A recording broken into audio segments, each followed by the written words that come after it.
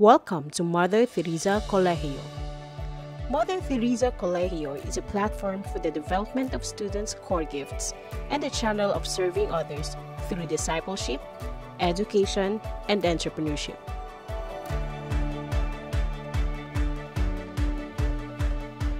Mother Theresa Colegio or MTC offers no tuition fee as subsidized by the government. And to help the scholars further, we are glad to give the following: free books, free school uniform, free PE t-shirt, and ID. Mother Theresa Colegio envisions to be the top-of-the-mind scholarship institution in the Philippines.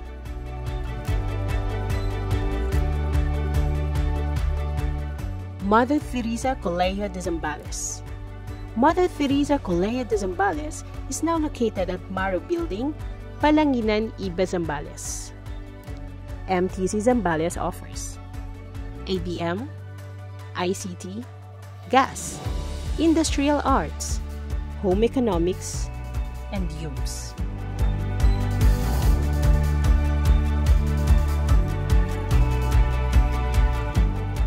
Mother Theresa Colegio de Pampanga.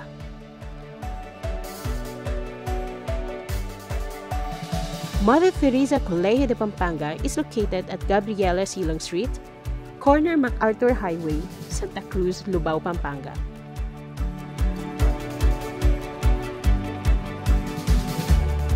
MTC Pampanga offers ABM, ICT, Gas, Industrial Arts, Home Economics, and UMS.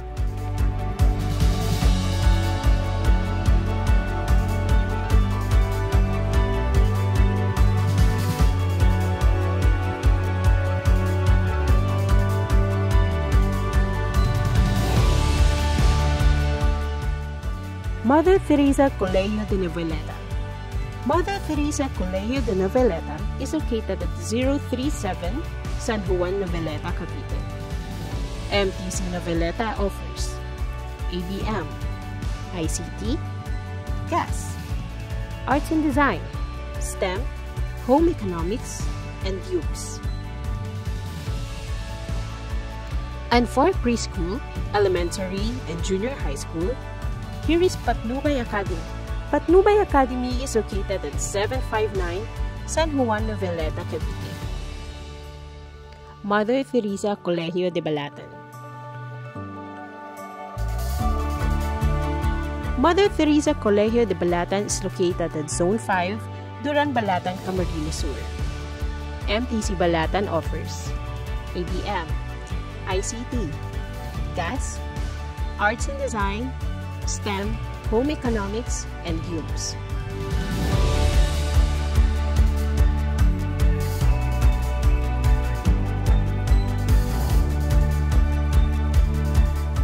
Mother Theresa Colegio de Iriga.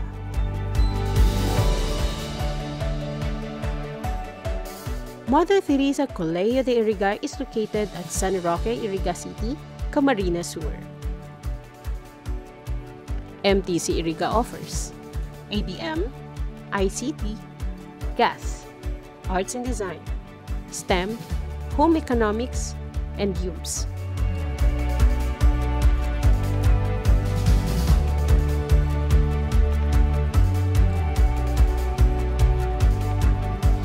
Mother Theresa Colegio de Bula.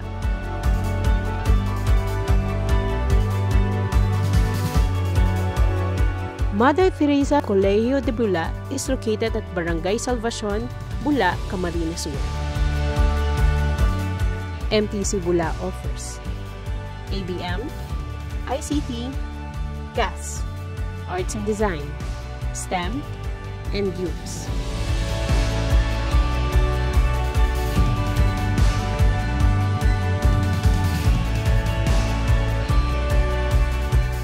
Noah's Academy Incorporated. Noah's Academy Incorporated is located at Navy Road, corner Magsaysay Street, Zone 4, South Sigal Village, Taguig City.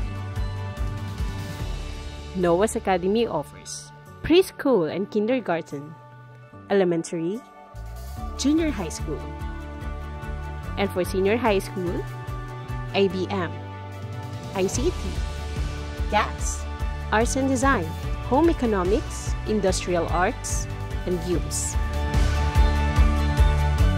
Mother Theresa Colegio advocates passion-driven community, developing passionate above-average students in their chosen crafts, allowing them to embrace their uniqueness and encourage them to strengthen their core as they bless the world with their gifts.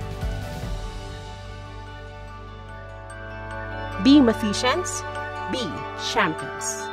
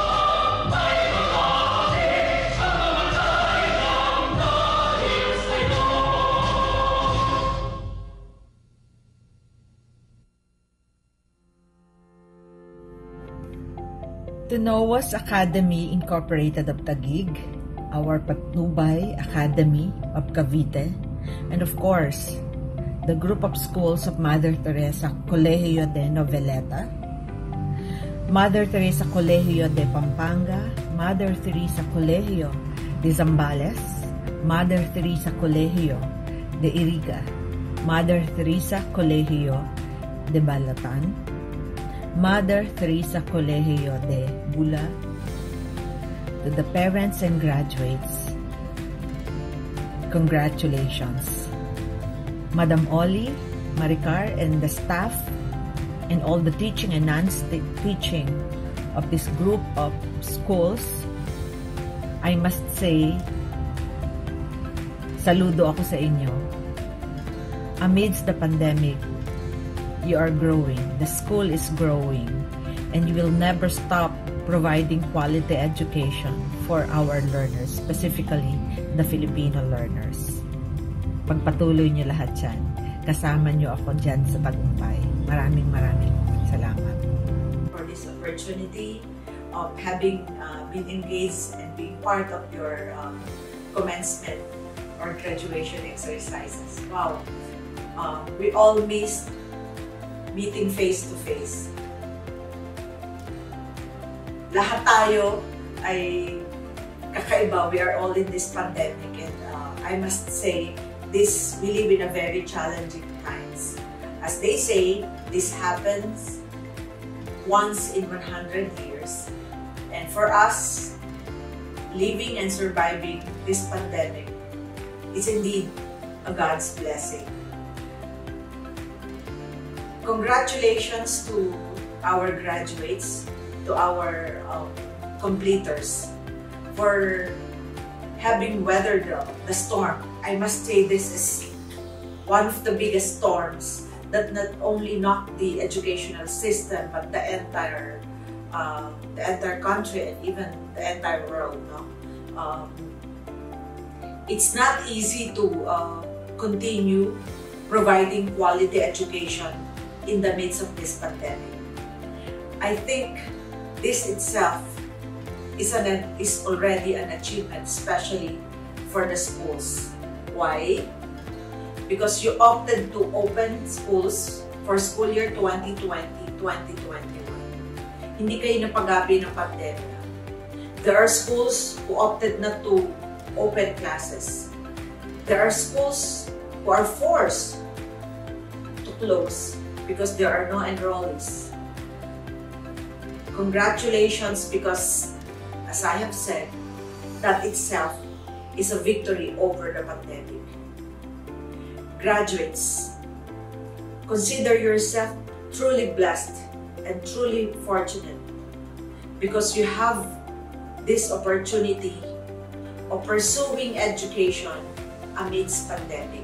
If you ask your lolos and lolas during the wartime, for 4 years during the Second World War, education stopped.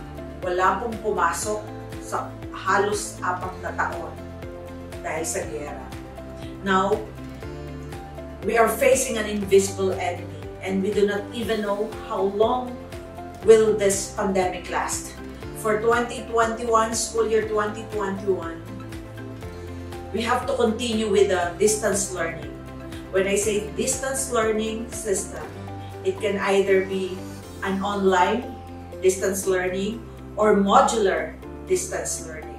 Whatever distance learning you are applying, I commend you for that. To our learners, consider yourself very, very blessed because your parents are able to provide you with the education you truly deserve. Sa mga magulang, alam kong hindi po madali ang pinagdadaanan natin lahat because this modular distance learning, this online distance learning is all new to us. But you can either look a glass with half water, either half full or half empty. But I think enrolling your children or supporting your children this school year is an indication that you're looking the glass half full, not half empty. You use the pandemic as an opportunity for your children to learn and to adopt new flexible learning system. Don't ever think that they don't learn anything. Huwag niyo pong isipin na lahat ay papasa. No, it's not that. Consider that under the new system of flexible learning system, which is online distance or modular distance, new skills can be developed, new theories and concepts can be developed, and your children will become more proactive learners. They will become more law-abiding citizens. They will become more productive individuals. Let's not look at this as a disadvantage or let's not look at this situation as an excuse for not pursuing further knowledge or theories. Huwag po natin isipin, walang matututunan yan kung lagi lang nakababad ang mata sa computer. Huwag po natin isipin na gano'n. If you learners, if you're using your computers for 4 hours with your playing with your computers, channel that in a more positive note. Gamitin nyo sa pagkakatuto yung computer nyo, hindi sa paglalaro lang ng ML nyo o kung ano-ano mang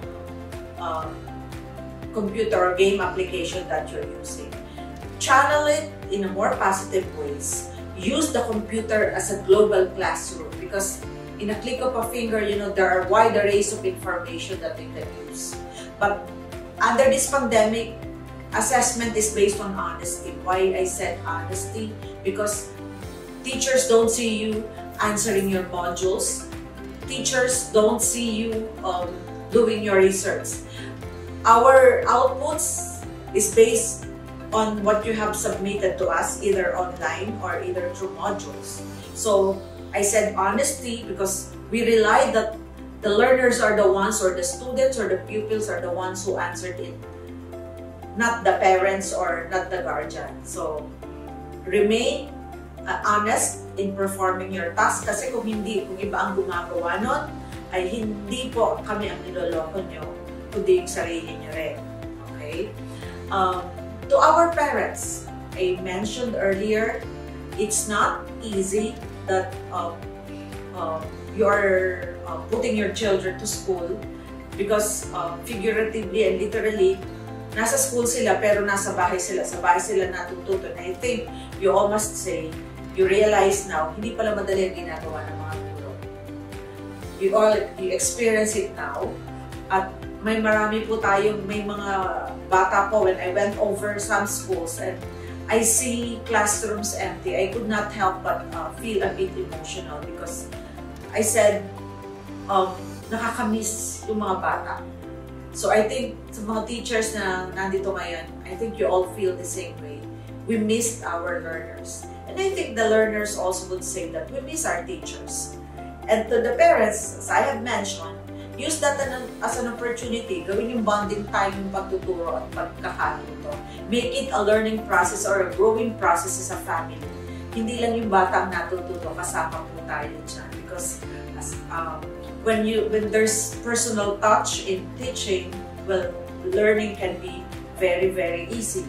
So, alam ko may trabaho, you still have your work to consider and you have your time for your tutorial session with your kids. But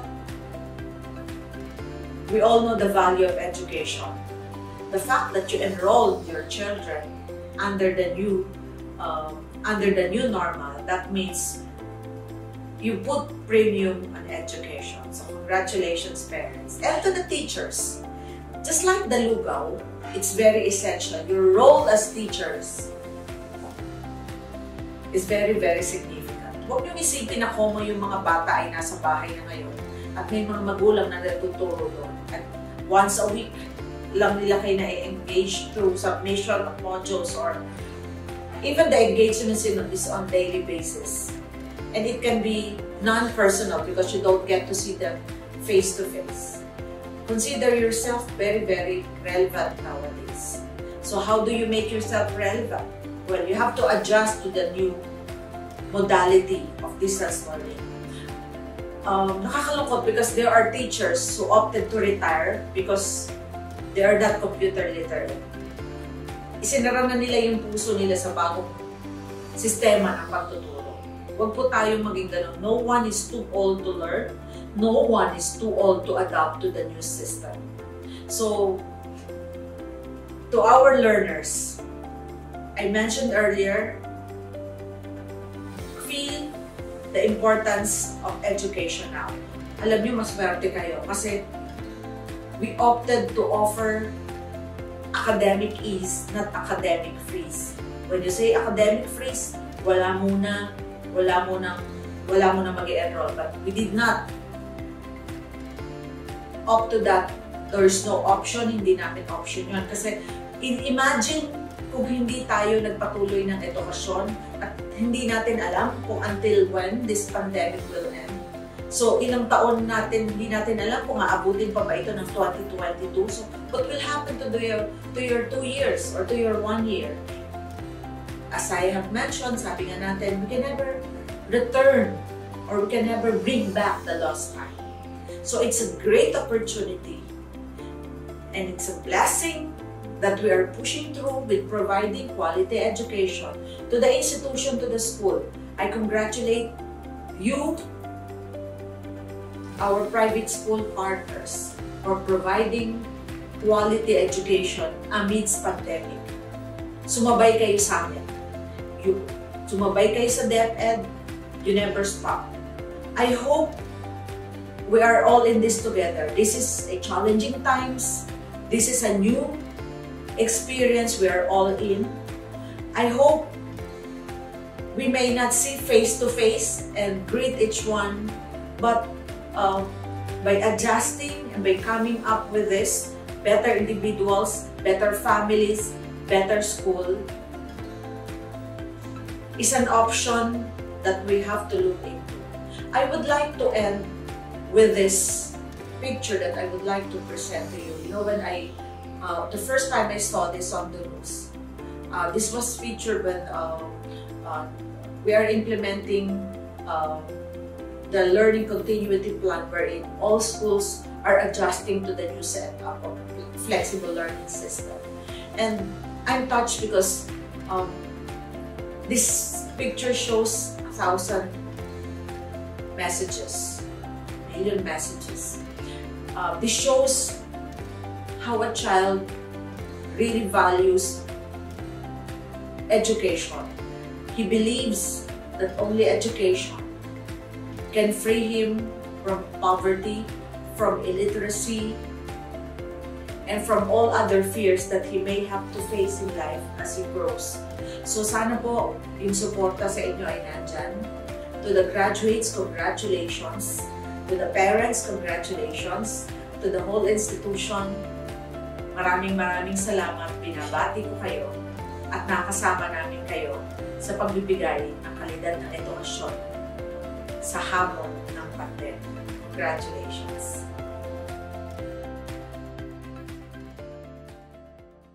Dear Batch 2021, you are amazing human beings, Madician.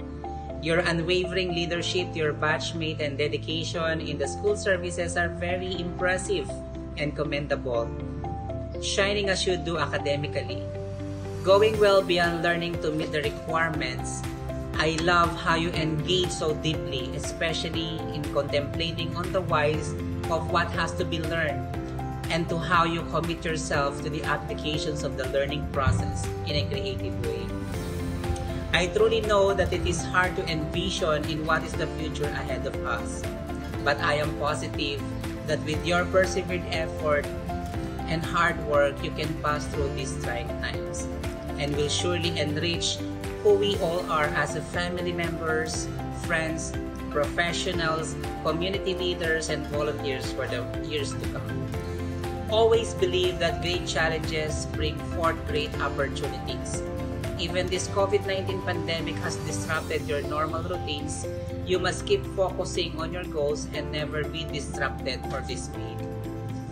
Success will be yours. Just keep on fighting and moving up. You got this. Congratulations and have the best of luck to your new journey. God bless you all. Sir James.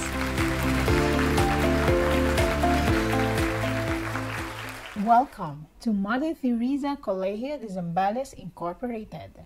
Second recognition exercises.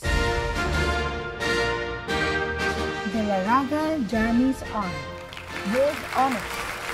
Most compassionate student. Cabal Angeline May L. with honors. Best in philosophy. Kalusud James A. with honors. Best in physical education and most reliable student. Detubio Sonny E. with honors. Most passionate student. Rape Shireen D. with honors. Best in mathematics. Lastimosa Jasmine D. with honors. Valdez Patrick Joey P. with honors. Most punctual and most cooperative student. Epan Remeline D. academic achiever. Ricardo Casey P. academic achiever. Salazar Lilani P. academic achiever. Casimiro Eliza E. outstanding performance in communication. Salazar Maria Ina D. most enthusiastic student. Tinta Danica, most enthusiastic student. Benito Rosemary D. with honors. Best in science. Abdon Jason R. academic achiever and most active participation. Batman Susie F. academic achiever. Baluyot Maui E. academic achiever. Valencio Anatis B. academic achiever. Dedicatoria Sarah Nicole D. most courageous student. Delikina Vanessa Q. Most enthusiastic student. Lakibong Yunila Mini B. Most passionate student. Koryabong Lin C. With honors. Outstanding performance in communication. Peña Polang Angeline A. With honors.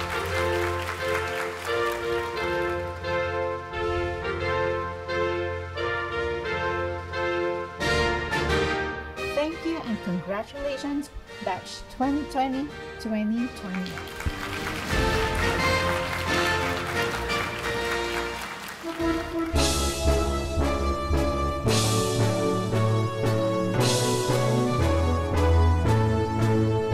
May tagumpay tayong lahat sa patnubay ng may kapal. Anumang hirap ang siyang dumaan, mararating ang pangarap. Di tayo kayang buwagin, mga pangarap mararating pa rin. Matibay ang sandigan pagkat kasama siya natin. Mother Theresa Colegio, matibay na sandigan, patnubay at nawa, higit na dakila ka. Mother Theresa Colegio, matibay na sandigan, patnubay at nawa, higit na dakila ka. Karunungan na siyang dulot mo, pag-iisip tinubog mo, inihahanda sa inaharap upang maging karapat-dapat. Taglay nating katatagan at laging nagmamahalan. Mother Teresa at Noah, maaasahan rina. Mother Theresa Colegio, matibay na sandigan, patnubay at nawa, higit na dakila ka. Mother Theresa Colegio, matibay na sandigan, patnubay at nawa, higit na dakila ka. O dakilating ka.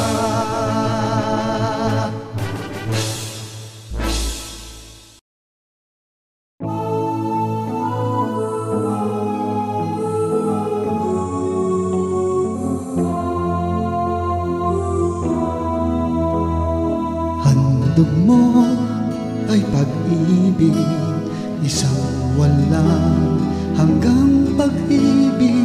Inalay mo ang buhay mo dahil sa pagmamahal mo. Puso ay naghuhumiyaw ng buong pasasalamat. Nagkaroon ng pag-asa, ang buhay ay laging masaya. Purihin ka, sambahin ka, buong puso, kaluluwa. Narito ako, nagpapasalamat sa iyo. Ikaw ang aking patnubay, isang walang hanggang patnubay. Aming Diyos, dakilain ka, ikaw lamang, wala lang iba. Purihin ka, sambahin ka, buong puso, kaluluwa. narito ako nagpapasalamat sa iyo. Purihin ka, sambahin ka buong puso't kaluluwa. Narito ako nagpapasalamat sa iyo. Narito ako nagpapasalamat sa iyo.